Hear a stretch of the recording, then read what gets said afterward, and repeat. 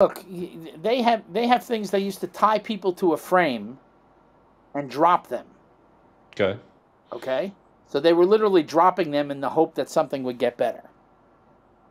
Okay, and then they got more sophisticated as they figured out how the body works and what they're doing and all this other stuff.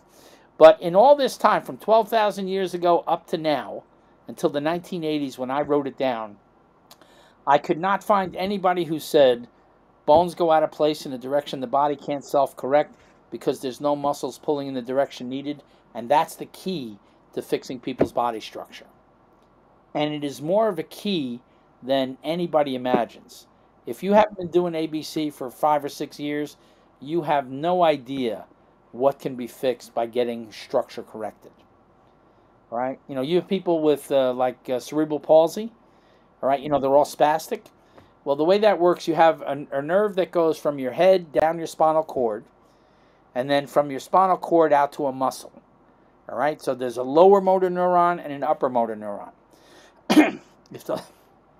If the lower motor neuron gets cut, okay, you have flaccid paralysis. It's loose. You can't do anything. It just flops around. If the lower one is okay, but the upper one gets cut, the upper motor neuron has an inhibition effect, and everybody knows this. This is normal medical knowledge.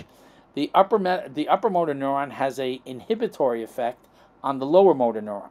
So if there's something wrong with the upper motor neurons, all right, the lower motor neurons contract, and you get somebody who's all spastic, all right?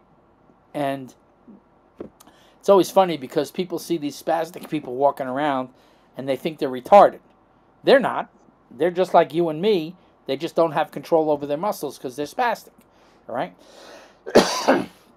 So what happens is when you get somebody like that, ABC, you have to work your tush off, pulling apart meningeal adhesions and stuff like that. And there's some of them up on the website, but you have them walking before they get treated and walking after they get treated.